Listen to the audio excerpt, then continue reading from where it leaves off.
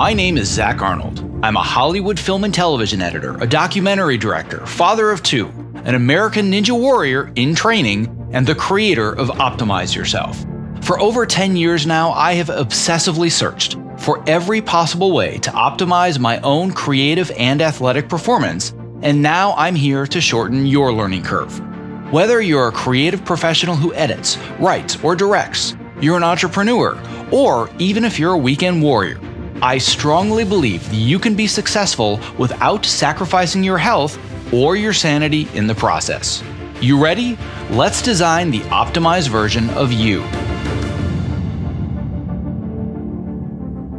Hello and welcome to the Optimize Yourself podcast. If you're a brand new optimizer, I welcome you and I sincerely hope that you enjoy today's conversation. If you are inspired to take action after listening today, why not tell a friend about this show and help spread the love? And if you're a longtime listener and optimizer OG, welcome back. Whether you're brand new or you're a seasoned vet, if you have just 10 seconds today, it would mean the world to me if you clicked the subscribe button in your podcast app of choice. Because the more people that subscribe, the more that iTunes and the other platforms can recognize this show, and thus the more people that you and I can inspire to step outside their comfort zones to reach their greatest potential. And now on to today's show.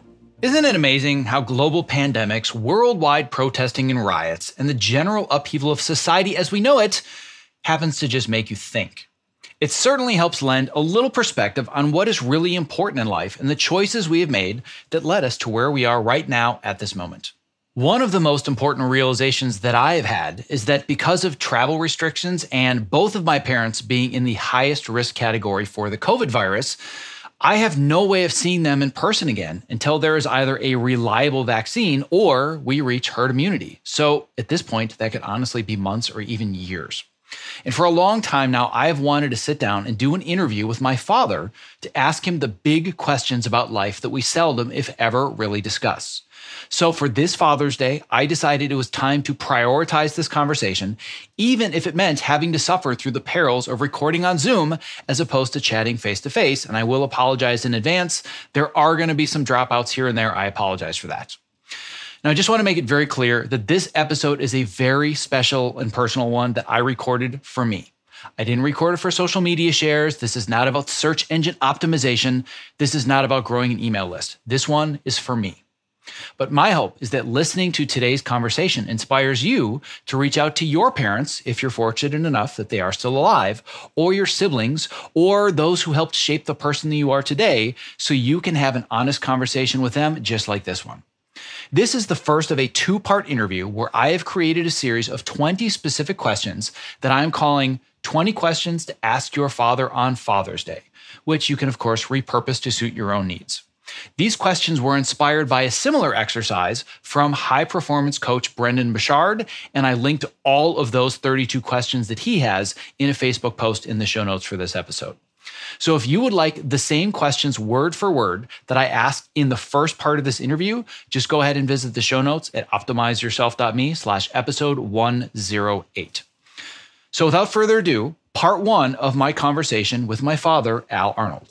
To access the show notes for this and all previous episodes, as well as to subscribe so you don't miss the next inspirational interview, you know where to go. Go ahead and visit optimizeyourself.me/podcast. I am here today with Al Arnold. And no, it's not a coincidence that he just happens to have the same last name as mine. We are talking today to my dad. So, Dad, welcome to the podcast. Thank you very much. So this interview has been roughly 40 years in the making, and certainly actually a lot more than 40 years in the making once we jump into the questions. The purpose of this interview, to be perfectly honest with my audience, this one isn't about my audience today. This one is just going to be about us, and this is me being perfectly selfish, wanting to get this interview in the can. I'm hoping that my audience sees this as an exercise that they can do with their dad for Father's Day, or otherwise they can do it with their mom. So this is going to be a little bit off the beaten path of the way that I usually do things. Generally, I like to come to my conversations completely unprepared with no questions and just talk and have a general theme or idea, but just have a conversation. But today, I have 20 very specific questions. And these 20 questions are questions that I have collected together based off of an exercise that inspired me several years ago when I began the shift and the transformation in my life from one path to a very, very different one. An early mentor was a coach and a teacher. His name is Brendan Burchard. And he had this exercise that he shared one day on Facebook that was the 32 questions that everybody should ask their dad. And I said, oh, this sounds like a great idea. And I bookmarked it. And one of the things that I inherited from you in spades is my ability to procrastinate. So I've had this bookmarked for like 3 years now where I've wanted to do this exercise. And as I'm sure you can relate to, there's always something else that comes up that always gets in the way. And when the world starts to fall apart and there's global pandemics and there's riots and there's burning in the streets, you start to look at things through a slightly different lens and realize what's truly important. This is something that's been important to me for a long time, and I decided I just needed to clear my calendar and I needed to make this happen. So the idea is that I have these 20 questions. I'm going to share all 20 of these questions in a PDF file that my audience can use if they want to be able to ask the same questions of somebody as well. And it's broken down into 4 categories. So we have things that are just general about your life and your background and growing up. We have some questions specifically about your career. We have questions specifically about family life. And we just have questions about life in general, the big picture and the meaning of life and all that good stuff. So this could be a heavy conversation, but I know that you and I are no stranger to heavy conversations. So we're just going to go ahead and we're going to jump in and we're going to get started. And I'm probably going to be done talking for the next 90 minutes to 2 hours. And now it's going to be all you. So I'm going to talk a lot less than I usually do on these podcasts because I really want you and your story to be the star of this one. So we're literally just going to start with the beginning. And question 1 is, when were you born, where, and what memories come to mind when you think about growing up as a young child? I was born in 1941 in Edgerton, Wisconsin. I'm assuming that there are some memories that come to mind when you think about growing up as a child that go beyond just being born in Edgerton in 1941. Yes. So, what are some of the fonder memories that you have of growing up as a child in Edgerton? The major memory I have of growing up from the time that I have a memory is certainly being a farm kid. I knew I was on a farm, and I thought everybody was on a farm, and that was life. But it was a very poor rural farm. We certainly didn't have very much. It was back in the day when we didn't have telephones or radios or televisions. And one of my earliest memories is actually the exciting day of bringing some electricity to our home. The first time we had electricity. And I was no longer a little kid. I was actually a pretty good sized kid when they finally brought telephone service to us. I remember some milestones. I remember the purchase of a tractor so that we could do some work on the farm with the tractor instead of Colonel and Queen, the 2 horses that we had that did everything. I remember I really didn't know much. I didn't know much about the war. I was a young lad during the Second World War, but I was too young to really understand or know much about the war. But I do remember that our tractor had iron wheels. There wasn't any such thing as a rubber tires. It had iron lugs, iron wheels on it. And I remember being told that the reason we had the iron wheels on our tractor is because there was no rubber available because it was needed for the war effort. So I did understand that there was a war going on, and that's why we didn't have rubber tires on our tractor. So as a quick follow-up to that before we go to the next question, just so people have some semblance of a picture of Edgerton and what it looks like, it's going to be quite foreign for a lot of the people that are listening to this. So Edgerton was the big city compared to where you actually grew up on a farm in a place called Newville. So just give me a very brief picture for somebody that doesn't really understand this environment. Just go ahead and paint that for me. Okay, but when I talk about being born and growing up in Edgerton, that was our address. Our home address was Edgerton, Wisconsin. But Edgerton was about 5 miles away, and it was a town of a number of hundreds of people. And we didn't get there very often because we lived out in the real country, about 5 miles away from Edgerton. And when things were really exciting and happened, we sometimes got into Edgerton to buy some groceries or to buy some things. So it was a big treat. It was a big day when we got to go into the big city of Edgerton of a few hundred people and buy the groceries. And that was kind of a Friday night thing. I guess it was what you did on Friday night is you drove into town to buy the groceries. And what happened was my mother had collected the eggs for the week from all of the chickens, and she drove with all of her eggs into the grocery store. And the eggs that she'd collected for the week, why she traded in for the groceries. And back in those days, she could take the eggs she had saved for the week and take it in and trade them in, and she would come home with groceries and some money. So she had more than enough. She had more than enough money from the eggs so she didn't have to pay for the groceries and came back with some money. Well, it's probably no coincidence then that the story I often tell about my upbringing is fairly similar. It's not Edgerton or Newville, but when I explain to people in the big city of Los Angeles where I grew up and I say a small town, they say, oh yeah, I grew up in a small town too. It was only like 30 or 40,000 people. I'm like, huh. Well, that town was 65 miles away from where I grew up. And for us on Fridays and Saturdays, you went to the big town of Ladysmith, which was all of 3,000 people. And the closest stoplight from our farm where you are at this moment, where I grew up, I believe the closest stoplight is either Thorpe or Ladysmith. So we're talking a minimum of 15 to 20 miles just to see a red light, to see a Subway eatery. So just to paint the picture, it's very, very similar to the story I tell, and it's probably no coincidence that that's where you ended up. But there's a lot of stuff that happened in between there, and we're going to get to all of that. So the next that hasn't changed. No, not at all. It's still 21 miles to the nearest stoplight.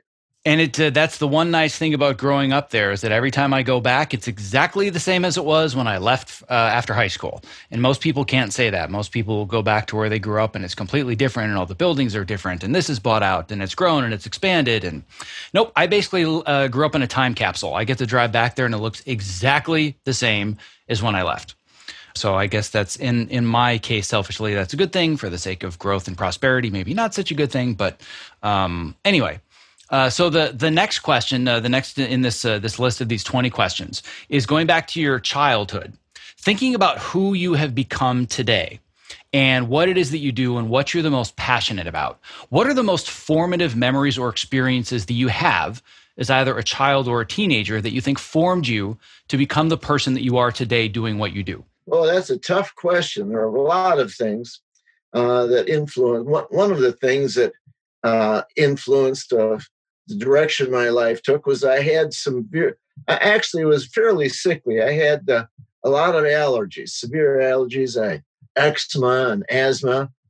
And we lived on a farm, and that was kind of tough because our living was made with farm animals, and I was allergic to all of the farm animals.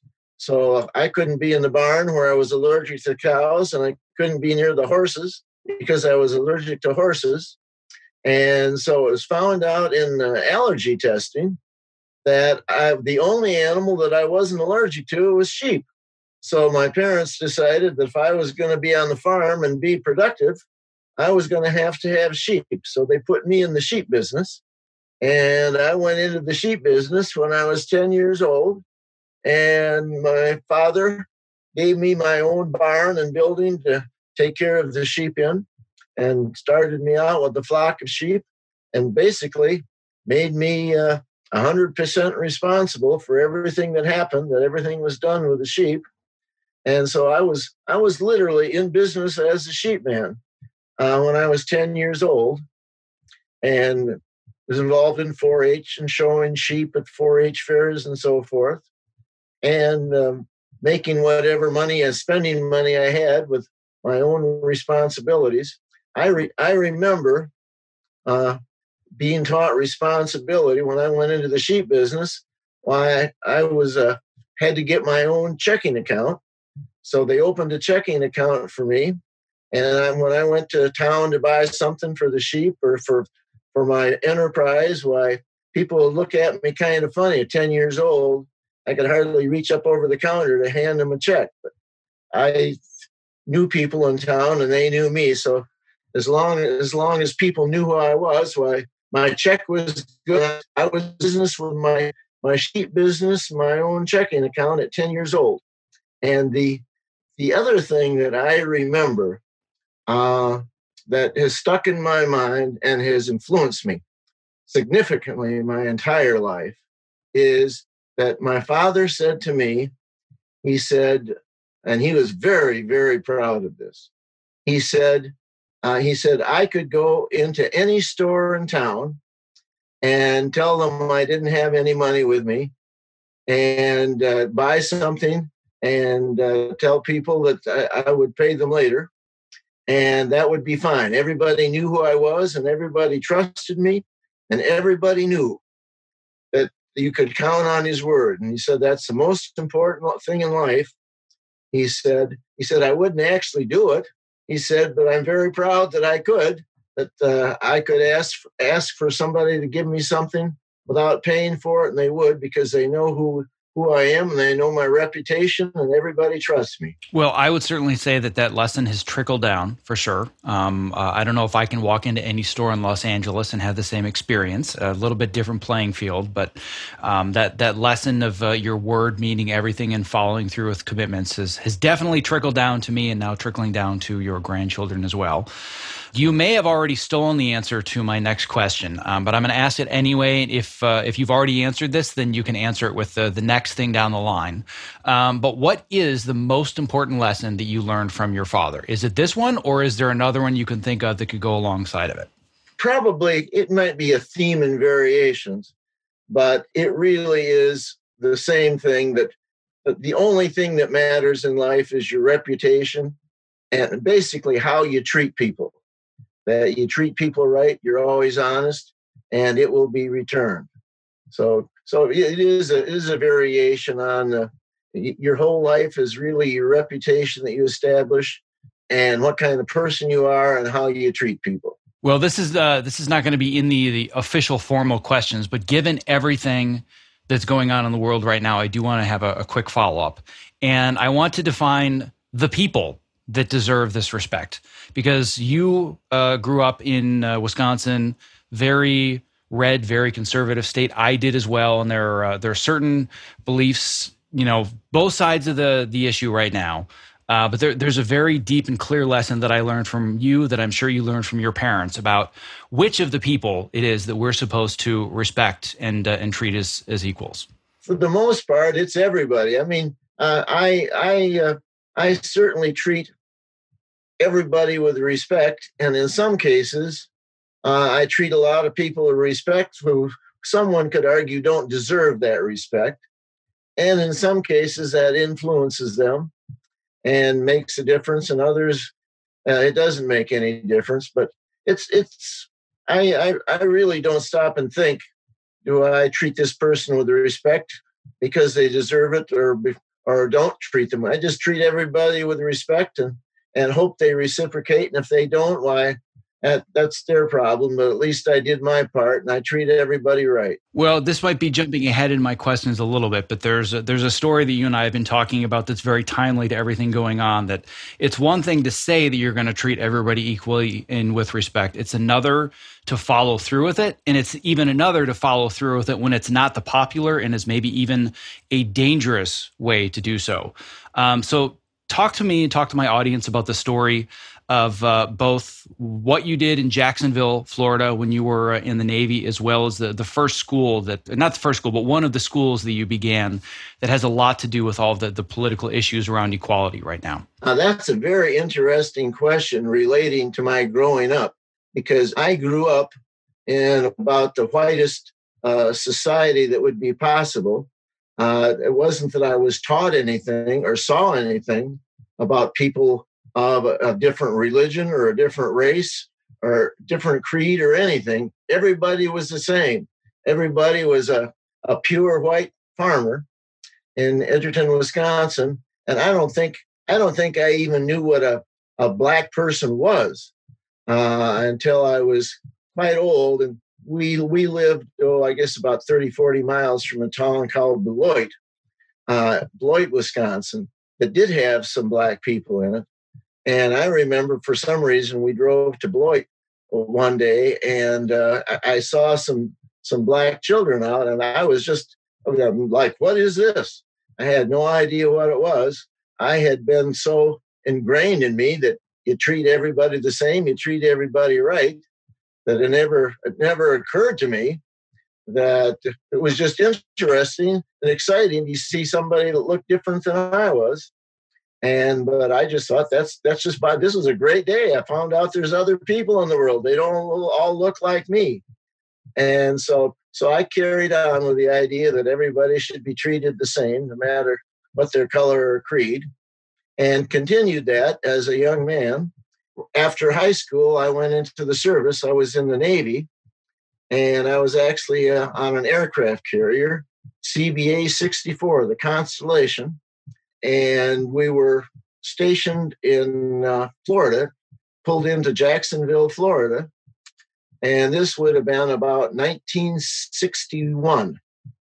And went into town on Liberty and went into a restaurant and walked into the restaurant. And I didn't know such a thing existed. And I couldn't believe it. The restaurant was like a mirror image. It was split down the center, and the two sides were identical, with one counter on one side and one on the other. And it had a sign up between the two sections where it said white section and black section. And I thought, well, what? I couldn't believe. This is the dumbest thing I've ever seen. I never heard of such a thing.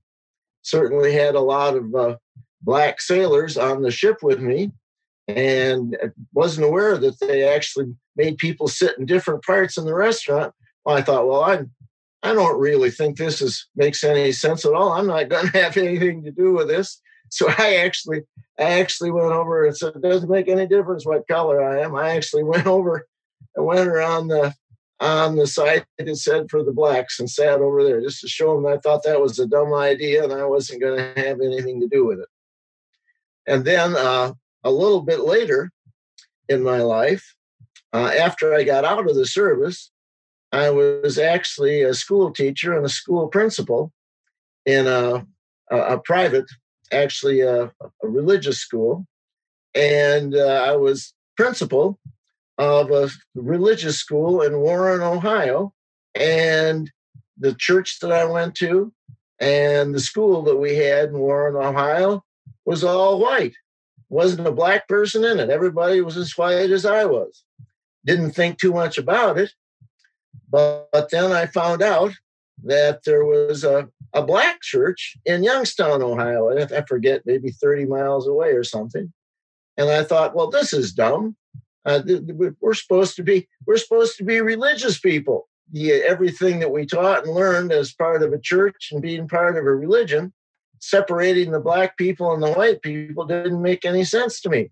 So I went to work and started working with the black church and the school in Youngstown, and actually gave a number of talks, or you might even call them sermons, in the morning for church, and talked to people in both places into forgetting about segregation.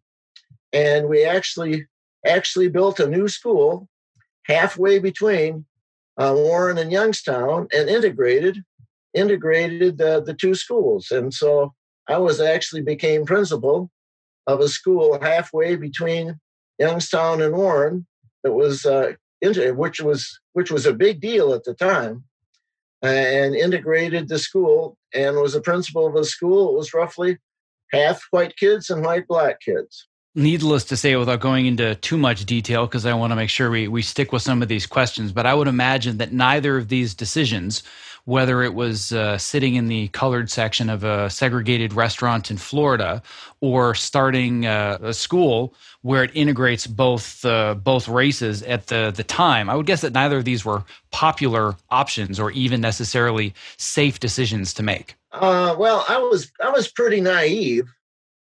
No, that's not true. I wasn't pretty naive. I was very naive. I thought, well, this just makes sense. Anybody that's a decent person, and we were talking about church-going people, Christian people, and I thought, well, gee, it just makes sense.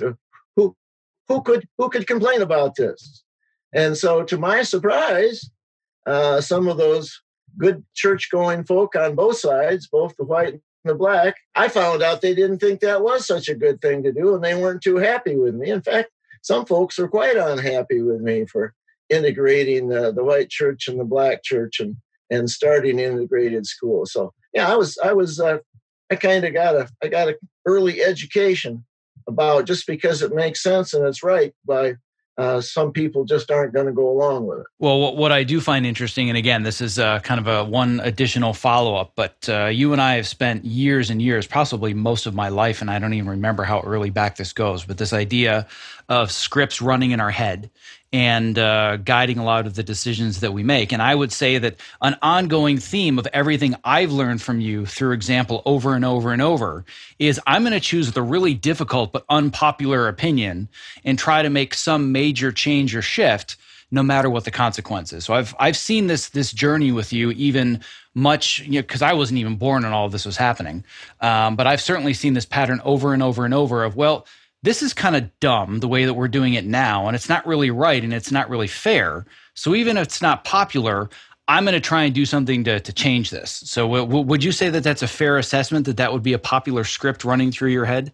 I guess that's a good way to put it. And it also comes down to just do the right thing. It's I don't even stop and think about, well, this may not be popular, this may cause some problems and so forth. Although if I think about it, I know that it's true. But I don't even think about it in terms of stirring things up or being a rabble rouser. I just think about it's the right thing to do. So if it's the right thing to do, you just do it. And as we start to unravel and talk about your background and all the other things we're going to talk about going forwards, it becomes much clearer what the formative experiences were that led to seeing the world through that prism and all the decisions you make after. This is a conversation that I had in depth about my own formative experiences, a very similar interview where I was asked some of these questions that I want to make sure anybody listening, if you want to go through a similar process, I will put a link in the show notes. It's an episode with an author named David Mead, who wrote the book Find Your Why, and really identifying what these formative experiences are that drive you to make the decisions that you do, that wrote these scripts, can be incredibly helpful. And the reason I say that is that when I look at one of the most dominant scripts that I use subconsciously all the time is exactly the same thing. It's the reason I'm doing this podcast now, is there are things that need to be said that are not part of the popular opinion or part of the culture of what I do as an industry. But if we're going to make things right, these things need to be talked about. And that's exactly what's happening on a cultural and a global level right now, where finally, I think people are realizing, maybe it's time we actually start talking about this and listening to the right people and doing something, because it just isn't right. But, it starts with one person that gets that message. And I guess what really blows my mind is that, like, you didn't grow up with social media. You didn't even grow up with television. Like you said, in the early beginnings, you didn't even have radio.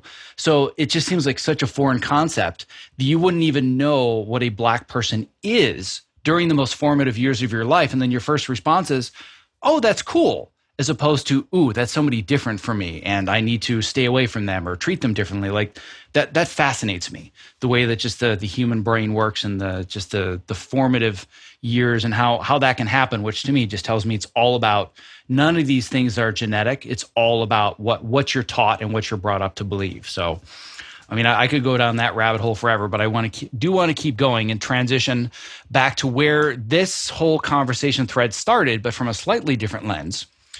What is the most important lesson that you learned from your mom? Oh, Oh, boy. Well, my mother and my father were really very different.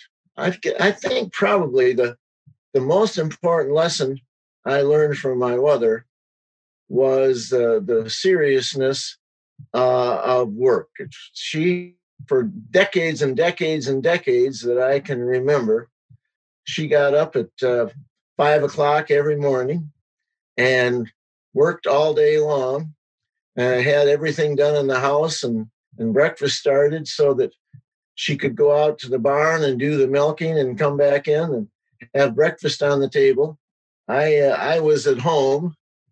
I was at home for 20 years growing up, and never once in 20 years did she fail to not have breakfast on the table at 8 o'clock in the morning and what we used to call dinner. We always had dinner at noon, and at 5 o'clock at night we had supper before we went out and milked the cows. So for 20 years, we had breakfast at 8 o'clock, dinner at 12 o'clock, and supper at 5. And never once did she miss having a full meal ready on time for 20 years, ever. So she was an unbelievably hard worker, unbelievably reliable, and just did it. You just did it because that's what your job was. So you did your job. So really, if we were to extract the lesson, it just sounds like it's a matter of consistency, following through, sticking with your word, which is very similar to a lot of what you learned from your father as well. Obviously, it is related, but somehow it was different.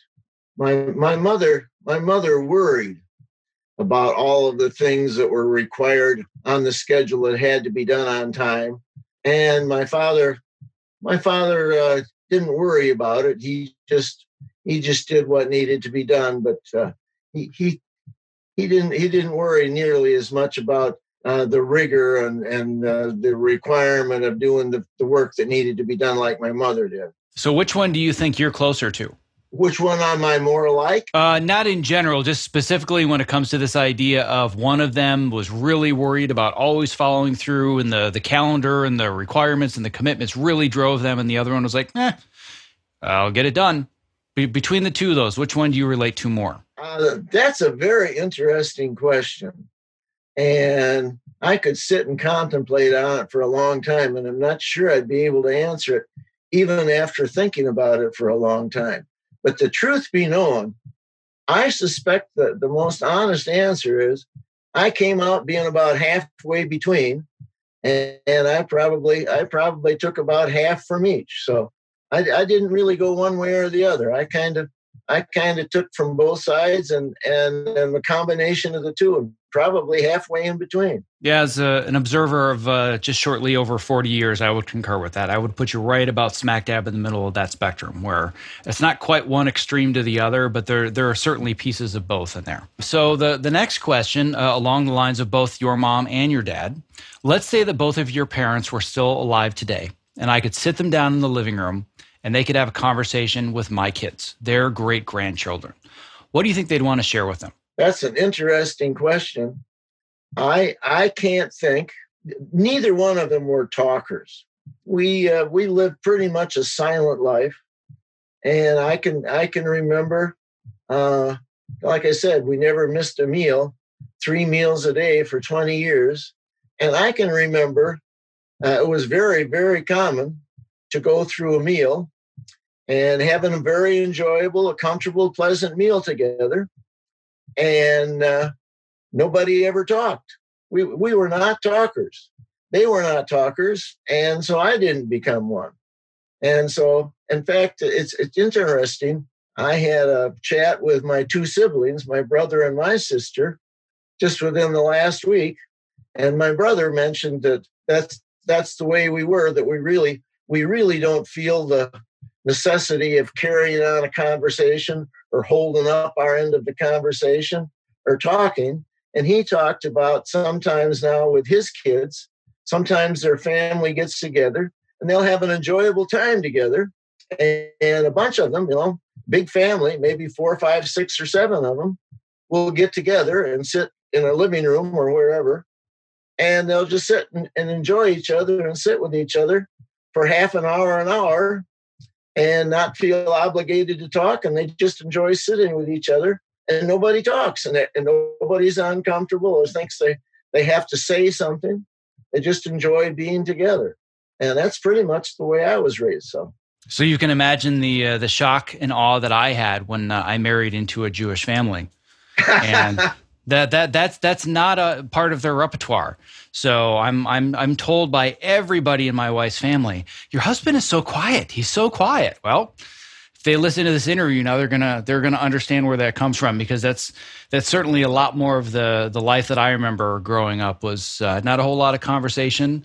You wake up. Or your father wakes you up by screaming up the stairs and telling you it's time to go to work, and you put on your work clothes and you do the work, and that's it. But somehow, even without all the extra talking, you still learn a lot of good lessons about life. So interesting. Yep. How that goes. Despite the fact that they're not talkers, I'm assuming that if they had the opportunity to sit down and meet with my kids, they would probably say something. So any idea what both of them might be willing to share, even if it was just one sentence apiece? Probably it would be putting into a sentence the things that I have already mentioned. The sentence from my father was the most important thing in the world is the way you treat everybody. You treat everybody in the world exactly the way you'd like to be treated yourself, and that's the kind of person you are. And there is nothing more important in life than how you treat people. Probably my mother's message would be something about why you have to be responsible, and whatever your responsibilities are, you do what you're responsible for and do the work that needs to be done, and make sure you do whatever has to be done and take care of it. Well, between those two, that's a pretty powerful combination, I think, for becoming successful in just about any field or with any relationship across the board. So at this point, we're going to make a little bit of a transition. We're going to go from talking less about family, background, upbringing, growing up, and I want to transition a little bit more to the career side of things and becoming an adult and going out into the world. So we've kind of gone back and forth to the point where the audience knows that you were in the Navy in your early 20s. You talked a little bit about that. But once you got out of the Navy, what path did you begin on in life when you first became an adult, got out of the Navy, and why did you choose that path? The path that I chose kind of chose me, I guess. The path I chose when I got out of the Navy was being lost, and I had no idea. I had no idea what I could do or what I wanted to do or what I wanted to become. And it was kind of by chance that I started going to college and thought I would check out being a teacher. I didn't have the passion for being a teacher and didn't know all my life that I wanted to be one, but I had been exposed to it. My older sister was a teacher, an aunt was a teacher, my mother had been a teacher. And so there was some educators in the family. And so I actually started to college, not knowing for sure where I was going. And just because it was something I was familiar with, I did get into education. And it really wasn't until I had been in education and connected to schools and teaching for a while that it really hooked me. And I decided that I was a teacher, and that's what I was going to do with my life. And basically, I've had a few side trips here and there out of the education world, but for the most part, I have put in pretty close to 60 years as a teacher, and I have considered myself nothing but a teacher for many decades, and I have done just about every phase of it, from being a classroom teacher, taught every grade from kindergarten through 12th grade, and have about 40 years of classroom teaching. I've been an elementary principal and a middle school principal and a high school principal, and I've taught education at the university level. And I still spend probably, probably somewhere around 50, 60 hours a week teaching yet. So I am a teacher. I've always been a teacher. And I guess at this point, I'll always be a teacher. Yeah, I don't see that changing fundamentally at this point. One of the things to add to that you failed to mention is you weren't just an elementary school principal, a middle school principal, and a high school principal. You were my elementary school principal and my middle school principal and my high school principal. So I was the principal's kid. I could talk for hours about that. Probably feels a little differently now than it did then. Certainly, yes. It certainly does now. And they're looking back, in hindsight with my rose-colored glasses, I can see all of the wonderful, amazing life lessons that came from it. But during, not so much. But that's not the subject of this conversation. But yes, I could talk about that for hours, and I may have with a therapist already. Who knows? But what I want to talk a little bit more about now, and then I want to go way back to the beginning again, is when you say you're a teacher now, I would say that this is partly because of your overly humble nature. I think you're underselling yourself. What I want people to understand is that you are known as one of your industry niche's foremost experts, not just being a general teacher, but talk to me and talk to the audience specifically about what you are literally one of the best in the world at doing. Well, gosh, I hope I picked the one you're thinking about. Well, it doesn't have anything to do with sheep, if you're wondering. I hope you're thinking about reading. Yes. Because, and there's an interesting story goes with this. From the time I was a young teacher, and I started out as an elementary classroom teacher, and I thought I was pretty good. The kids liked me and the parents liked me, and I was having fun and enjoying teaching. And I thought, gosh, I'm doing pretty good. I'm a good teacher. And I began, at the time, I was teaching fifth grade. And I noticed that every year, the fourth grade teachers would send me new fifth graders for the next year. Usually in those days, it was about 30 new students. And I noticed that every year they sent me about 10, 12 kids that were really, really very poor students and were not able to read at a fifth grade. In fact, many of them read at like a second, third grade level or maybe a fourth grade level at best. And then they had me. Then they had me for a whole year, the wonderful teacher, and they had a great year and they loved me and I loved them and we had fun. And I began to notice after a few years of that when they left me 2 and 3 and 4 years below grade level in reading. And I began to think, if I'm such a good teacher, how come these kids aren't getting better? How come I'm not able to teach them reading so I catch them up in reading? And that began to bother me. And so I started asking other people and principals and university people and so forth, and what am I doing wrong? And what do I need to do differently? How come I can't get my kids caught up in reading? And the first thing I found out was that nobody else knew either. People at the university, people in administration, it was happening to kids everywhere. And people said things and tried to sell things. But for the most part, it wasn't working for anybody. And so I literally went on a worldwide quest, begging people to talk to me if they thought they knew anything about helping kids who were poor in reading. And it really took a number of years. And I started doing some things and getting some results and got a little bit better at it. But it really took decades before all of the things that I discovered and all of the things that I tried started to work. And I learned a few things here and a few things there.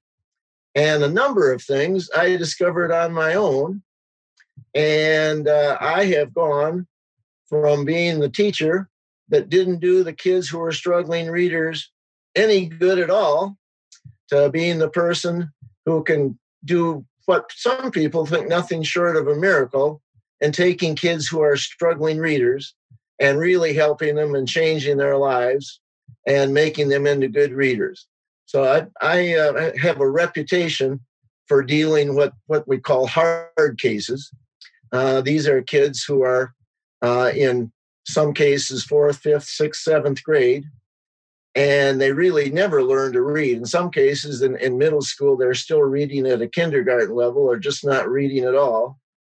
And I have been able to take hard cases that are 3, 4, and 5 years below grade level in reading and actually get them caught up to an above grade level in reading, which for the most part is what you would consider not too much short of a miracle.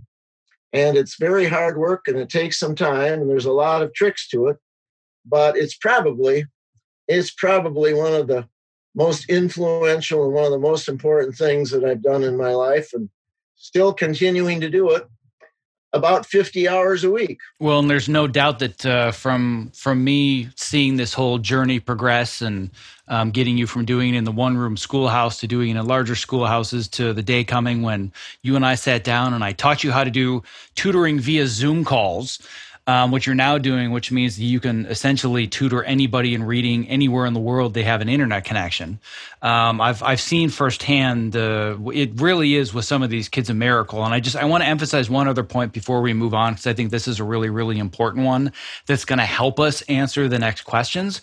When you say struggling readers, again, I think maybe you're underselling both the severity of what some people are coming to you with and the abilities that you have to overcome that, where it's not just a matter of I'm behind grade level. We're talking about not just one diagnosed type of dyslexia. We're often talking about 2 different types of dyslexia, which most people aren't even aware exist. And certainly anybody that knows they both exist would say, well, anybody that has both of them simultaneously, they're a lost cause. And on top of that, people that have autism and other learning disabilities, and somehow you run them through your little system and they just come out being readers. I have said this many times.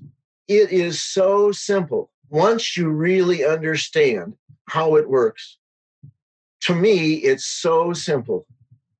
And everybody thinks it's so complex that they try to come up to these complex things. And so what looks like the most complex thing in the world, when you really boil it down and you figure it out, it really is very simple. But everybody's looking for something that's so complex that they think nobody else can see it. But yeah, you were right about it being a very complex situation, because the things you mentioned can be different types of dyslexia, and it can be autism. And quite commonly, it also involves ADHD and ADD at the same time. And of course, the other thing that happens if a kid is in school for 6 years and he's reading at a first grade reading level, he's got some self-concept problems, and in many cases has developed an attitude and decided that nobody's going to teach him, and that he's given up on the world. And in fact, it's ironic that you should mention what it leads to, because if you look at the prison populations, it is documented and has been tested that the vast majority, I'm not talking 30, 40%, I'm talking like 70%. The 70% of the people who are incarcerated in prison in this country have significant reading problems, and the vast majority of them are dyslexic. And that's another population that could be fixed. So all of that having been said, talking about what it is that you do, who the people are that you serve, what is it that you love the most about what you do and why? Oh, that's a simple. What I love is what you see. It's like you said, you change people's lives. You have kids who have given up on themselves. They're angry, and they have nothing to live for. And you see them come out of their shell and become happy and enjoy life and enjoy learning and enjoy reading. You literally save kids' lives. And you see them become a real person, a happy person, contributing member to society when they had absolutely no hope. Well, I think that what often gets lost in the thought about teaching and is something that I know that you do, it's something that I do with my coaching and mentorship as well. And once again, no coincidence whatsoever where all this came from. It took me a lot of digging and years to really figure out what is this machine inside that's subconsciously driving me to make these choices that I don't understand. And I realize that machine is on the other end of my microphone right now. But I think that what a lot of people miss when it comes to teaching and what really makes a great teacher and the service that you sell and the service that I sell, it's not teaching vowels and sight words and paragraphs and reading comprehension. Those are all the pieces of it. But what you really provide, and is the number one key that I think comes with any great teaching, is you give people confidence. It's not the material. It's not the curriculum. It's a concept I call connecting with the student. It's connecting with the student. They know you care about them. You do literally care about them. And you become part of their life, the most important part of their life. So you are absolutely right. I've had this experience because in my teaching, I've decided that I should reach more people, and I ought to have other people that work for me and tutor for me and do the same thing that I do. And for some reason, when I do this, it doesn't seem to work. They don't get the same results I do. I thought, what? Why? I give them the material. They have the same syllabus. They use the same material. They use everything that I use, and it doesn't happen. And I thought, well, what's wrong? And the answer is, it's not. It's a good curriculum. It's good material, and you have to have that to make it work. But more important than the curriculum is the connecting with the student. You got to really, really connect with the student. And that's what changes kids' lives. So given the impact that you see giving these students confidence and really connecting to them, beyond that, what do you think it is that makes you successful at what you do versus all the other people that are doing this? Well, beyond just the connecting and the personal relationships that are developed and the trust and so forth, I have done my homework. Like I said, this has been 20, 30 years that I've been working on this, and I've left no stone unturned. And I think there are some thinking outside the box kind of things that I couldn't have learned from any experts because none of the experts knew them. So it really is a matter of being a keen observer and seeing something that's working and changing. It's not like I came up with this great system 15, 20 years ago and adopted it, and I've been doing it for 15 or 20 years. I literally see something different, something new, probably every week, and change a little bit or tweak something a little bit. When I see something that works, I add it to the routine or change it a little bit. So it really is a matter of being a very keen observer and being open-minded and not being stuck to any mindset or any curriculum or any system, and always being alert and on the lookout for something that's working. I can change a little bit or tweak a little bit, and it's going to make things better, make a difference. Doesn't sound terribly dissimilar from perhaps going back to this idea of scripts, the script that I run all day, every day, which is how can I take this thing and get just a little bit better at this, get just a little bit better at that, and be aware and observe and iterate and, dare I say, optimize.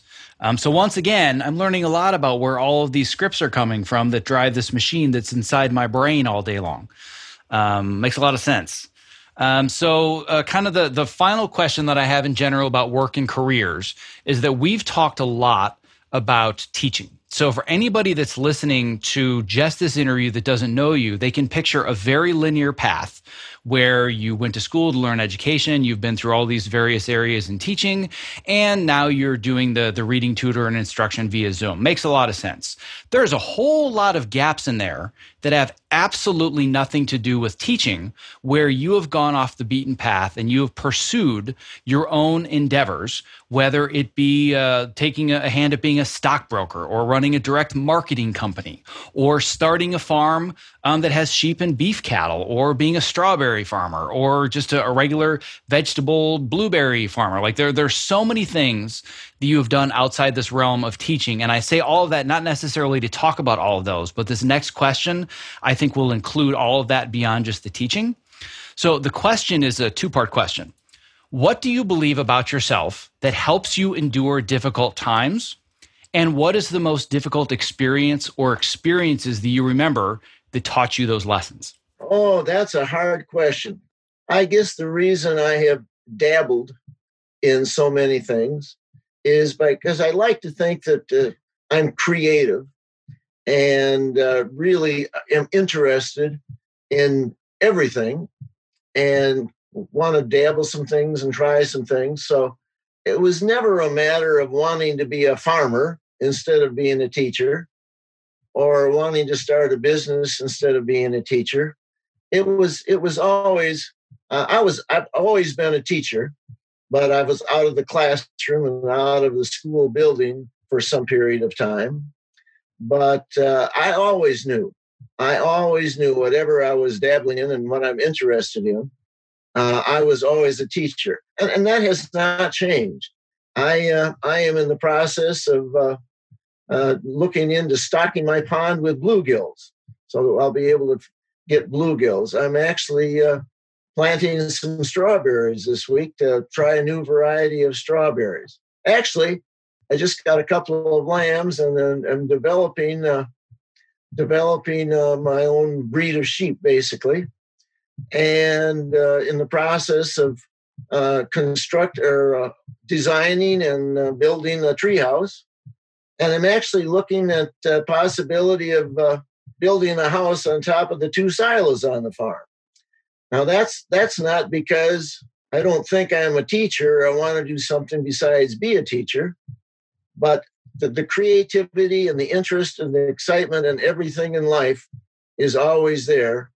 And really, really being interested in all those things is not because I don't want to be a teacher, or I don't want to put all of my time and energy into being a teacher, but I just like to think that there are so many exciting, creative things that are worthwhile in life, and I'm just interested in them and want to be involved in them. For anybody that's listening that started picturing the farm boy that goes out to be in the Navy and then become a teacher and has been a teacher for 50 years, and they hear you talking about building houses on top of silos and creating your own breed of sheep, they're like, wait, what's going on? And I just smiled. I'm like, yep, sounds about right. Sounds pretty much like a typical day in the Arnold household. So I'm definitely used to all of those ideas. So I love the way that you frame that. I think that it's really important for people to hear. I have multiple clients that just cannot figure out what is the path that I'm supposed to be on in life. And I need you to tell me, what's the one thing that I'm meant to do? And the realization they often come to is that there isn't one thing. There's a whole bunch of things that they're interested. It's not what you're doing, it's why you're doing it that's consistent. So the why is the most important part. Once again, going to this bigger picture of why, and I will direct people to the show notes again for that same episode that I did with David Mead. It's a fundamental part of my coaching and mentorship program. But once you identify why you make the choices that you do, the what becomes so simple. And I think that it's okay to say, well, I am a teacher at heart, but I'm also going to create my own breed of sheep, and I'm also going to cross-pollinate strawberries. And it's okay to do all those things as long as you really believe why you're doing it, and you can see that one clear path. However, I don't think we answered the question yet, and I think this is a really important question to answer. So now that we've given a little bit more backstory to all of that, knowing all of the things you've been involved with and have tried out over the years, what is it at your core that you believe about yourself that helps you endure the difficult times, the ideas that fail, or just any of the less pleasant parts of your life that you can remember? And what experiences do you think encapsulate those things that you believe about yourself? I know what I would say, but I want to hear what you would say about this. Gosh, that's hard to put into words. It never occurred to me to think about it or figure out why. It's just the way it is. I am so interested in everything. I think it boils down to some kind of innate confidence. I mean, it would never occur to me that there'd be something come up that I wouldn't be able to do. It's a matter of I decide I want to do it. I mean, if I decided I wanted to be a brain surgeon, or I decided I wanted to be a rocket scientist, or I decided I wanted to do anything, it would never occur to me that I couldn't do it. It's a matter of what do I want to do? What am I interested in? I'm not held back by restraints about do you have the ability or would you be able to do this? Well, whatever it is, it's a matter of that's what I'd like to do, what I'm interested in doing, what I want to do with my time and my life. It's not a matter of do I have the ability to do it? I just always know that I can do anything I want to do. It's just a matter of deciding what I want to do. So if I were to boil that down to maybe a sentence or a phrase, and it was this idea of what you really believe about yourself at your core, it would essentially be, I'm capable of doing anything that I set my mind to. I couldn't have said it any better. Well, you've only said it about 400 times, so that's why it was easy for me to put together. Because I've only been hearing that my entire life. So I'm trying to get to the core of all of this and where it really comes from and how we can identify these patterns in our thoughts and our behaviors that shape us and use those patterns to our advantage. So it's easy for me to say that sentence because you may not be able to think of what it is off the top of your head, but I've heard that over and over and over and over.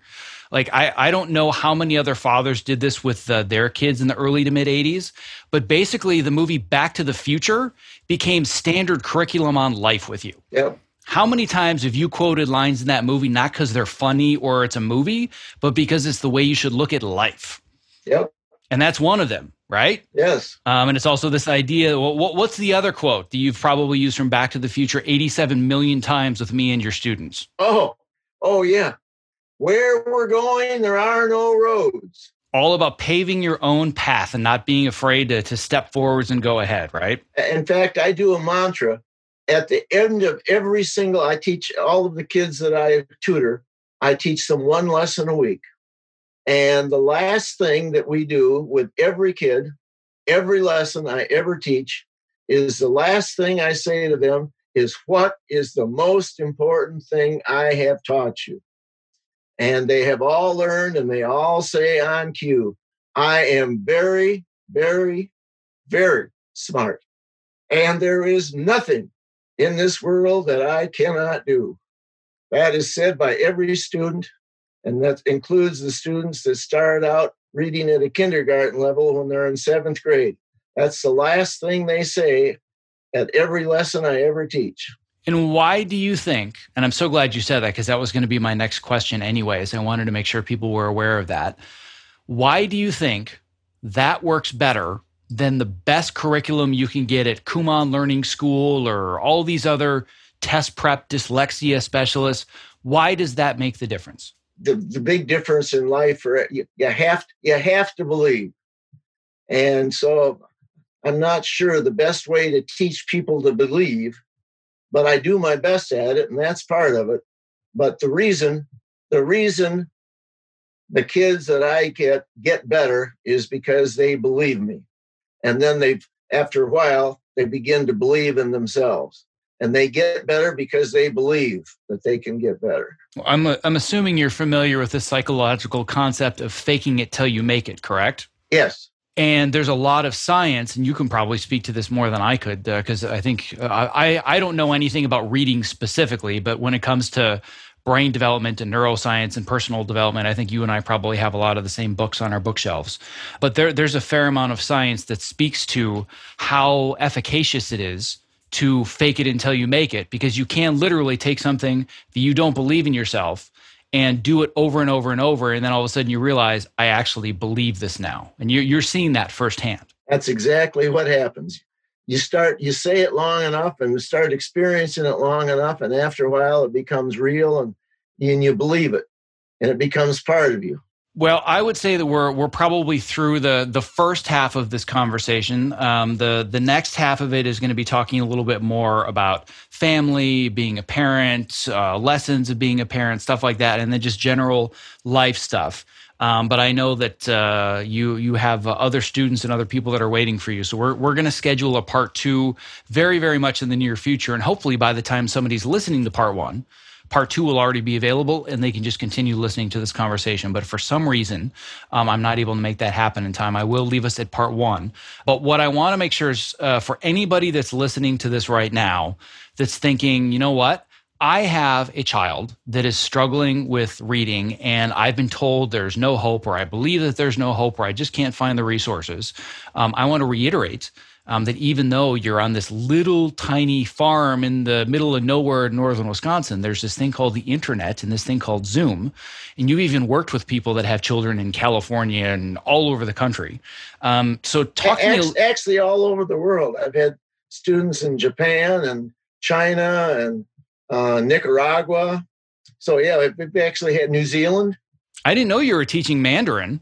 So you can teach reading in Mandarin. That's I a new can't skill. teach in Mandarin, but I've had English speaking clients in probably about 6 different countries. Wow, I wasn't even aware of that. I didn't know that you had gone international. So good for you. Well, for anybody that's listening that both was just inspired in general by listening to this conversation, but more specifically, that actually has a child that might be struggling with reading, tell me a little bit more about just the Arnold Reading Clinic, what you do, how it works, and where they can find you and contact you. Actually, they can get to me on the internet by just my email. They can reach me at Arnold School, all one word, arnoldschool@yahoo.com. Or you can find me at my website and get information about what I do on the website. And the website is Arnold Reading Clinic, all one word, arnoldreadingclinic.com. Fantastic. Well, I'll bid you adieu for this time. And then as soon as we get off this recording, I'm going to schedule another one so we can get the second half of this in the can. But this is something that I've wanted to do for a long time. And like I said, it's no coincidence that I'm doing it around Father's Day. And I think it's an important conversation to learn more about the people that helped form who you are. And ultimately just thank you for the person that you are. So I appreciate you for being a huge driving force in helping me become the person that I have. So just remember, what's the most important thing I have taught you? You are very, very, very smart, and there is nothing in this world that you cannot do. And where I'm going, there are no roads. Where you're going, there are no roads. Exactly. Well, I appreciate you taking the time today, and looking forward to doing part 2. Thank you. Thank you for listening to this very special episode of the Optimize Yourself podcast. To access the show notes for this and all previous episodes, as well as to subscribe so you don't miss the next interview like this one, please visit optimizeyourself.me/podcast. And again, as a quick reminder, if you enjoyed the first part of this interview, I discussed the following 10 questions in part 2, which can be found either in your podcast app of choice or by visiting optimizeyourself.me/episode 109. And by the way, just to give him one more completely shameless plug, if you are the parent of a child who struggles with reading, yes, I'm going to be biased saying this, but my father is literally a miracle worker. If you want to contact him, visit arnoldreadingclinic.com. Thank you for listening. Stay safe, healthy, and sane, and be well.